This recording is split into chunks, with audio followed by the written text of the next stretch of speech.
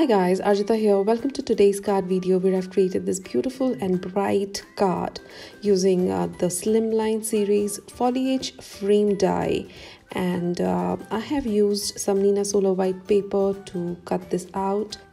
We will also be using the tiny elements which are also the part of this die to add to this final card. So this is a very beautiful and intricate die, and you hardly need anything. You can just cut it in a gold or a foil cardstock or even white and pop it on your slimline card, finish with a sentiment. But today I'll be adding some color on it, and for that I'm using the distress inks and the Trinity blender brushes. I will leave all the names and details of the distress ink shades I have used in the description box below, and you can check that out. So here you'll see that I'll just be adding the color using the blender brush, and once this is done we'll move for the next step.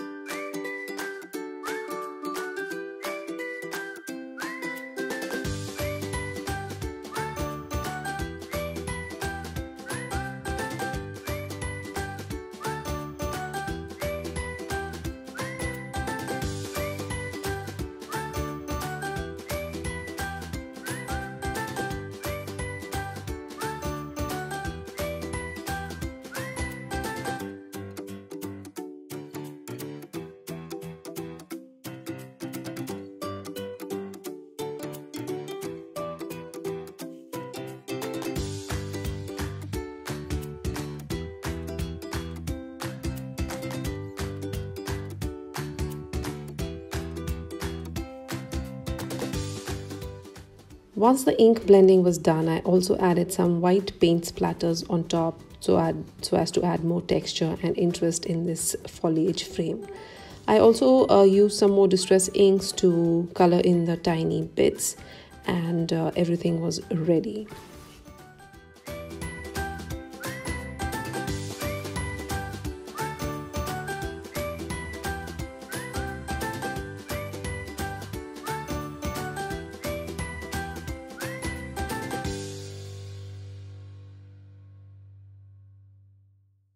So I mounted some foam tape on the frame and adhered it on my slimline card base.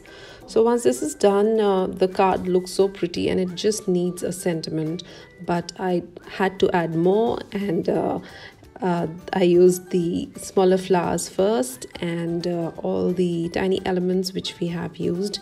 These are also from the same stamps die set, and it started looking very pretty and very dainty and delicate. But I wanted to amp it even more, so I decided to use the Wallflower Stamp Set and do the next step. So I used the dahlia flower and stamped it thrice with some VersaMark and heat embossed it in white embossing powder. So this was very fast and very quick. This is a beautiful flower illustration, and it really brought everything together. This is a very bright card for sure, and it is for somebody who loves flowers and foliage. So here you can see that I'm adding my color using the same blender brush which I used to color other elements in this card, and everything went very fast. So now I'll be using some more foam tape to finish and place these elements on top of the card, and everything was so beautiful and bright. I can't tell you how much I enjoyed making this card. It is very easy to mass produce it as well, because it looks very detailed and as if you've put a lot of effort in this card, but frankly it was quite easy. You can break down the steps, and mass production can really be easy for this one. So here you can see that I'm tucking those last few leaves using some liquid glue, and then I have to get a sentiment on top of this card. For that I'll be using the Happy Sentiment stamp set and some black ink. So I used the sentiment which says happy birthday, and I stamped it using some VersaFine black onyx ink on Neenah solar white paper. So this is done, and I hope you enjoyed this card, and if you did, do not forget to let us know with your comments, and also subscribe to our channel if you wish to see more such videos. Also visit the Trinity blog for tons of inspiration, and thank you so much for stopping by. Take care. Bye bye.